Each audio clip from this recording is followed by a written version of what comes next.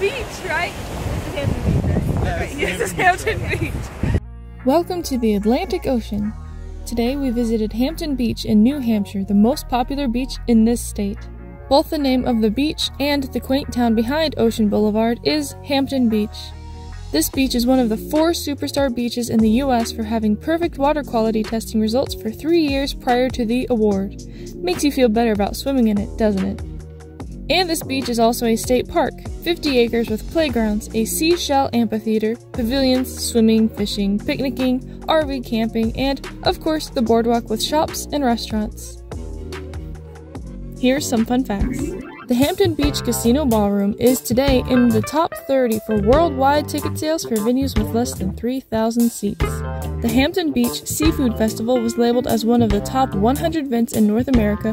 There's a Hampton Beach Sand Sculpture competition with the top prize winning $50,000. Hampton Beach also has a long history of fires and very expensive damages.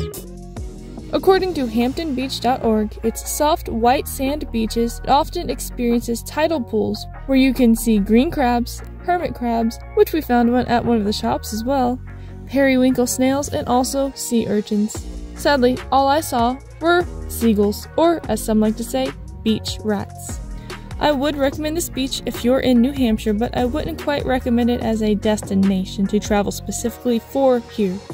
Locals and people visiting the locals are what I feel this beach is filled with. Thanks for watching this video, and stay tuned for a small tour of downtown Portsmouth, New Hampshire next time.